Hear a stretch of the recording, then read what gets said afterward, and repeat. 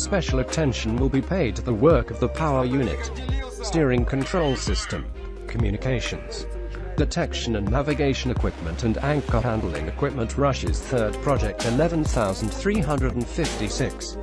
Frigate Admiral Makarov that was to be commissioned at the end of 2016 will continue state trials.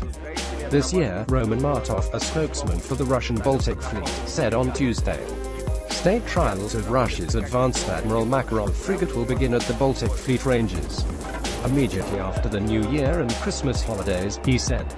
During the state trials, the ship's performance index, the work of the main power unit, ship systems and devices will be checked. According to Martov, special attention will be paid to the work of the power unit, steering control system, communications, detection and navigation equipment and anchor handling equipment, the ship's speed and maneuvering capabilities. Its armament and aircraft system will be tested as well. The Admiral Makarov is the third Project 11,356 vessel. Earlier reports said that the frigate was due to be transferred to the Russian Navy before the end of 2016. The two other warships, the Admiral Grigorovich and the Admiral Esed, were commissioned on March 11 and June 7, 2016, respectively.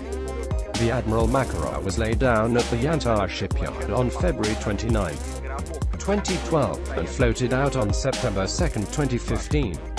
The warships of this class have a displacement of about 400 tons, a speed of 30 knots and endurance of 30 days. These frigates are armed with Caliban K-Cruise missiles, the SHTIL-1 self-defense missile system, the A-190 100mm artillery gun, anti-aircraft artillery, a rocket launcher, torpedoes, and can also carry a CAM of Ka-27, a Ka-31 deck-based helicopter.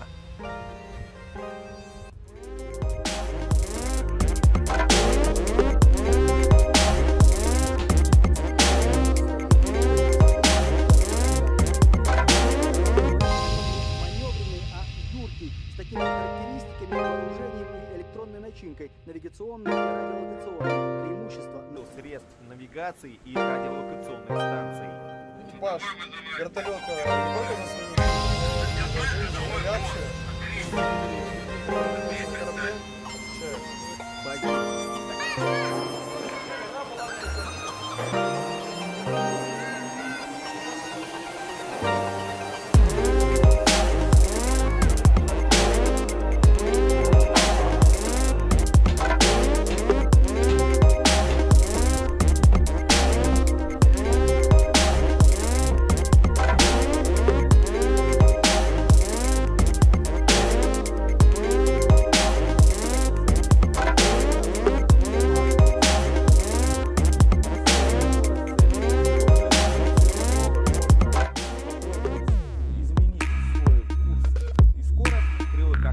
за субмаринами превращает корабль в грозу подводных лодок.